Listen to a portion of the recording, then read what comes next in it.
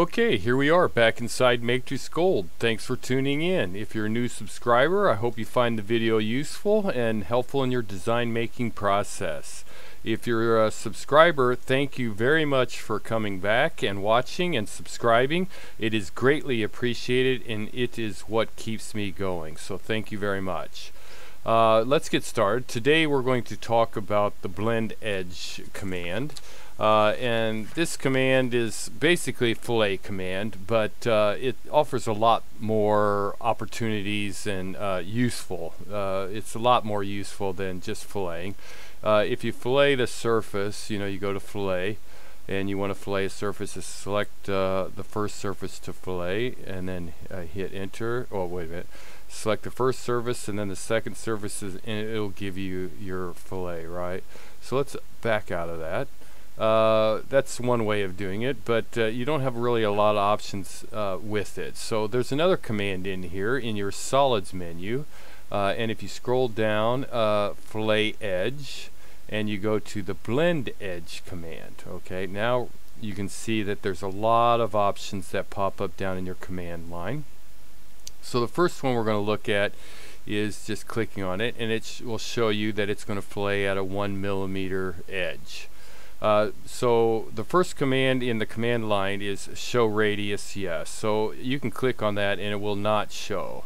So if you're doing something that has a lot of them, there's a lot of them up there and they're kind of getting in the way, you can hide them and keep on selecting other edges. But that just toggles on your to show the radius of what you're doing there. The next one is next radius. So if you click on that, so right now I have it at a 1. So if I click another one, it'll automatically put it at a 1. But say I don't want it at a 1. I want it at a little bit thinner or thicker edge. So you click on that, and then you can type in. I'm going to type in a 0.5 and hit enter. And then the next edge I select, it'll be a 0.5 blend. And again, if I click on it, next radius, click on a 0.3 and hit enter, and then click on an edge, it'll change it to a 0.3. So you can change the edges around however you want. That's pretty cool actually. And then hit enter, and if you hit enter again, it'll go ahead and give you the fillet. Now let me back up real quick, okay, and then I'll click on it and then click these edges. It's automatically putting it up at a 0.3 because that's what I have inputted on the next thing, so I'm just going to put that.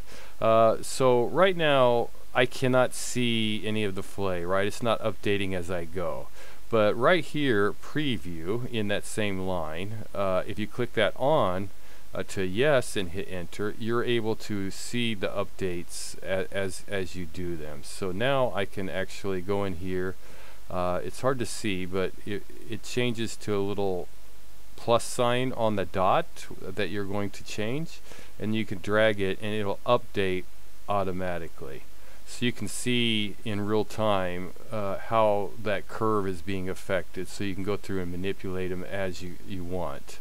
Alright, so that's another one. So I'm just going to hit enter on that for right now. And I'll right click to bring back the command, and chain edges. Chain edges is nice. You can click on a edge, and then you can select the next edge, next edge, next edge, find the edge you want, and then the last edge right here. Hit enter, enter. You can see the updates and then enter. So chain edges.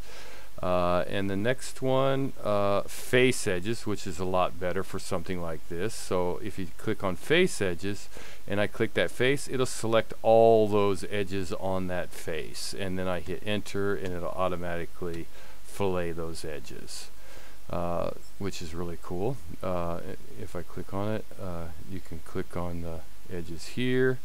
You can go down here and type a different number, hit enter, and then now they're going to add different name, and hit enter, enter, and it'll update as you go, which is pretty cool. So yeah, you got to be careful. You want to do these first and then those. So if I back out all this, really what you want to do on something like this, what you'll want to do is select these first.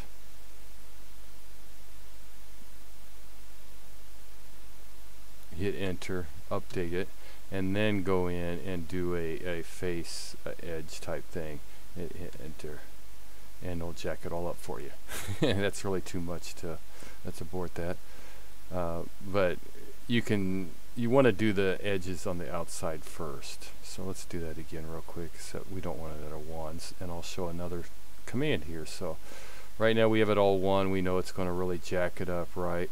So we come down here and let's see. Oh, first hit enter. Now we can kind of see our update because it's on preview, yes. And then I can go to where's it at? Set all. Okay, now I can type in any number that I want to set it at. So I type in a 0.3, hit enter, and it'll update them all to a 0.3. Let's do that again. Set all to a 0.2, enter, and now it'll change them all to a 2, and then hit enter, and it'll fillet them as a 2. And then let's go back and click on these edges here. Oh, okay, so that's what we didn't do last time. I should just select the face. Would have been a lot easier. Go through here, hit enter, and you can see your update right away, and hit enter. And if you look now, the curve's just a little bit better than doing this one first and then the other one.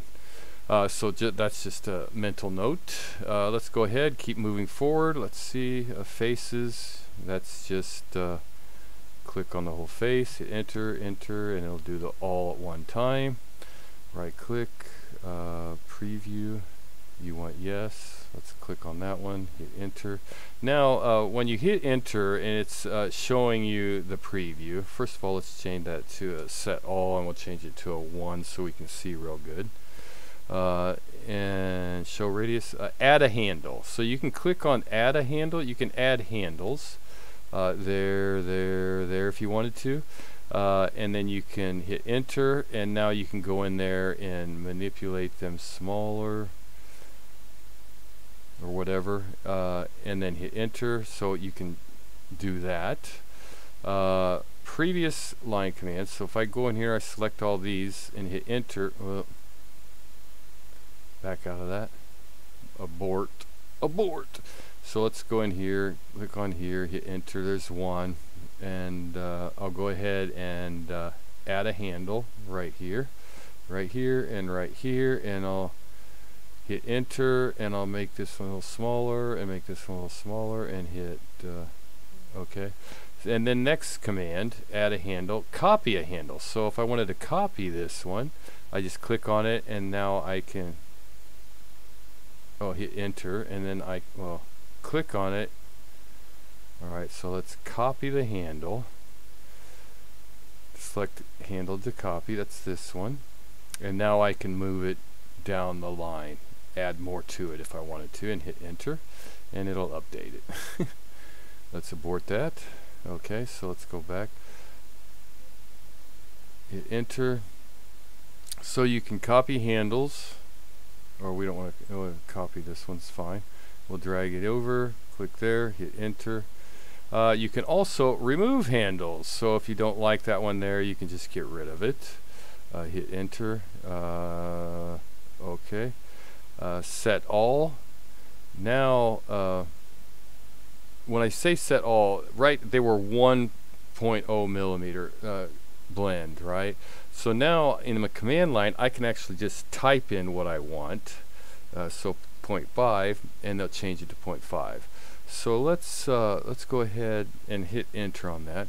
Let's take right click. I'll click this one, this one, this one, and this one here, and hit enter. Okay. So now they're all at 0.5, but I want them all changed to a different number, right? So I click on it and type in a 0.3 and hit enter. Now it changes them all to a 0.3. So you can change all of them if you want. Hit enter. Let's keep moving forward. Let's see, where's me another edge? There. Yeah, I'll hit enter. Change edges, face edges, previews, edit. You can edit it. Add a handle, copy handle, set all, linked handles, link handles. First, let's copy a handle here, and we'll just copy this one and drag it here and here, right? And then let's say I hit enter and I want to manipulate that one and I want to manipulate that one. So I got something like that, right? But they're not linked, right? So if I link them, now if I select one handle and move it, they all will change the same distance as the one that I moved. So you're able to go in and change the distance where they're linked, or you can take it off link and you can change the distance individually. Okay, so that's another one. Rail type, we'll get to that in a second. Select edges, you can just click on that and select more edges. Oh, I don't have any edges to select, they're all filleted, looks like. Let's just take this one and hit enter, and it'll give you that, which we don't want, so let's back out of that. Actually, let's just get rid of these for right now, and let's just get another box out there so we can kind of work with that, and I'll get rid of that. Alright, so let's go back to our fillet, blend edge, and click on a blend edge. Blend edge, we'll blend this one, blend that one, and hit enter. And I have the preview on. If I turn it off, I won't be able to see the preview. What else do we have in here? Select the trim. Trim, yes, you kind of always usually want to have that unless you're going to try and use the surface to get a certain type of blend and then use that blend. And what I mean about it is let's bump these up. So let's set all, and I can type in, let's type in a 1 and hit enter, and that's a little too much, so let's go back. Go in here, hit enter. Okay, there we go. And now I'm going to turn this off. Okay, so it says no. So now it just gives me that edge, but maybe you want to do some kind of design work with just that edge. So you can make a surface, do the blend around it, and just use the edge if you want to. But most of the time you'll probably just want to keep that on so that you can, it'll automatically join and trim everything at the same time. So now it's closed poly surface, it's ready to go for whatever you want to do. What else we got in here? Let's see. Select some edges, change edges, edit. Okay, we'll hit enter. Oh, we'll turn this trim on. Oh, too much distance. So we'll select that, delete it, select that, delete it. Let's go back, click on this edge, not a 1, let's change it. Well, first let's hit enter, and then let's set all to a 0.2 and hit enter. There we go. Now we can see a little bit better. Alright, what else we got in here? Copy handle, we did select all. Link handles, yes, no. Right now they're not linked, so if I take one and move it, it'll just move one. If I link them together, it'll move all of them. And we'll back out of that. Abort command.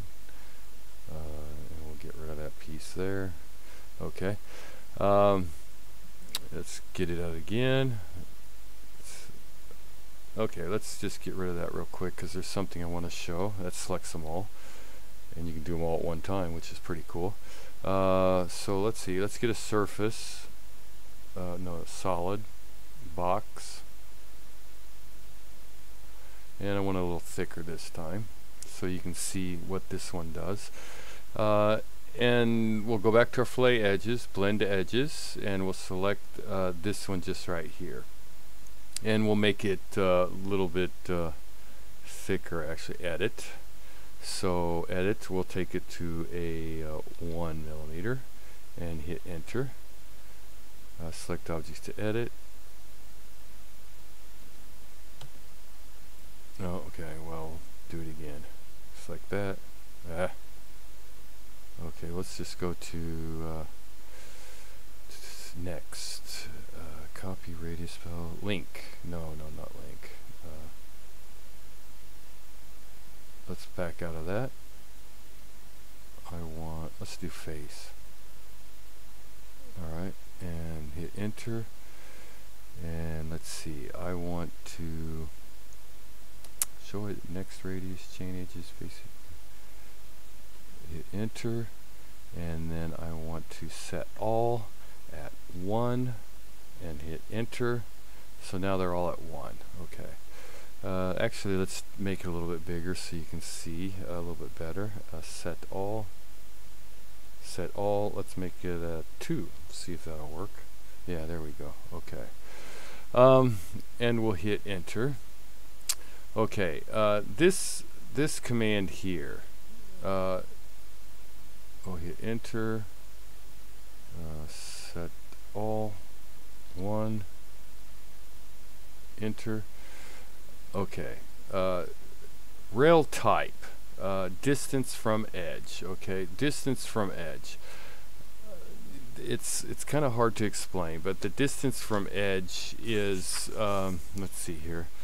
The distance between the edge rails. So this edge and that. This edge here and that edge there. It'll take a certain distance and run it down lengthwise, right?